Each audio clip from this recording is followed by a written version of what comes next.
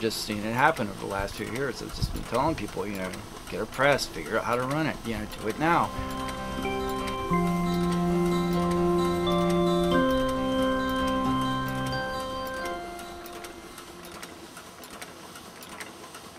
So, you know, letterpress is really very much an art form at this point. Nobody would print a newspaper for circulation to millions of people on a letterpress. It wouldn't be practical, but there's some amazing work being done. And offset printing is kind of getting to that same point now where, because it's not burdened with the need to be the sort of donkey that the weight of the printed world rides on, you know, it can also become an art form in its own right as well at this point, I believe. You know, there are graphic designers and people like David Carson who sort of predicted the end of print in some ways, but it's not really the end of print. It's the end of print as the dominant commercial form of communication. Offset printing, you know, I think people barely started to scratch the surface of what's possible, really, as far as being an art form. And as far as it being an enabler for people to communicate, I think also there's a lot more that people could be doing that they just don't realize. You know, it is possible. It's difficult, but it is possible. And if you're willing to make a little investment and put in some time, you can set up your own print shop and print it whatever the hell you want, you know?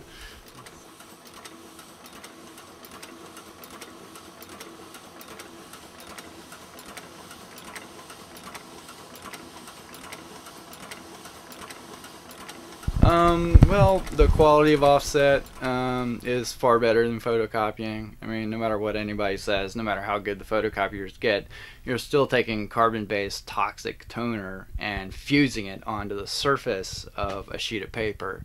And so if you rub it, wear and tear, if you carry it around in your backpack for a long time, the toner will start to rub off and it'll just go to pieces, you know. I've seen it happen. And printing, you know, the ink actually bonds with the fibers of the sheet of paper. It's a you know, much deeper process. It makes a much more permanent impression. So, you know, if you're doing something where it's just a flyer for a band's gig next Friday, well, sure, just photocopy it, whatever, you know. But if you want you know, somebody to be able to actually read something that you're printing in 100 years, you know, then, you know, offset's a good way to go, because I don't know how photocopiers are going to hold up over time, honestly.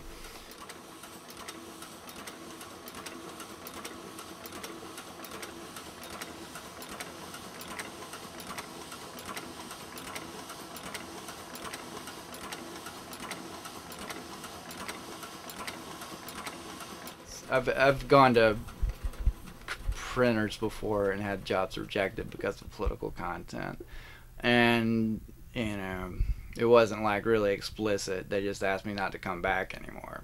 And there's other print shops that'll print whatever you bring them. They're not going to give you a hard time because of the content, but just the possibility that can happen, you know, is problematic. And depending on what it is that you're communicating, you know, you know, you really might want to have it under your own hands and not have it going through someone else's setup, you know.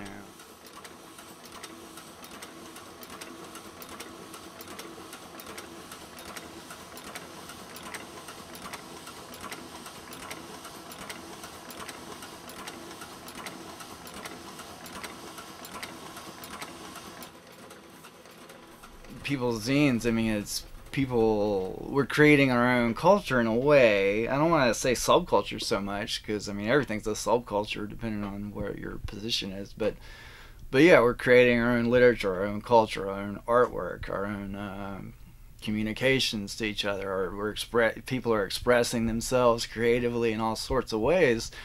And it's grown since, you know, over the decades, you know, the whole zine culture, and it's really, you know, it's some really nice, interesting stuff going on there. So to me, some of the most interesting work I've done, you know, is it's definitely like people's zines, you know, and some of the most creative and interesting stuff. You get opportunities to do all sorts of stuff that you just don't get to do with commercial corporate printing. Well, we primarily are here to serve anarchist and anti-authoritarian publishers, people who ultimately reject the system of capitalism and the effects that that's having on on the planet, on human relations, on everything, you know. But, you know, the more that the means of producing your own printed material, the more it's in different people's hands outside of this contained system, you know, sort of, I mean, let's face it, the safer we are in our ability to communicate. Like, right now, if they pull the plug on the internet, what would people do, you know? I met a boy with a broken jaw. He said his father likes him better with it. I asked him, walking home through the night, he said he had something better to do. I'm just a boy with nothing left to lose, and to gain I have everything but you. So I'll walk home through the blistering cold just to make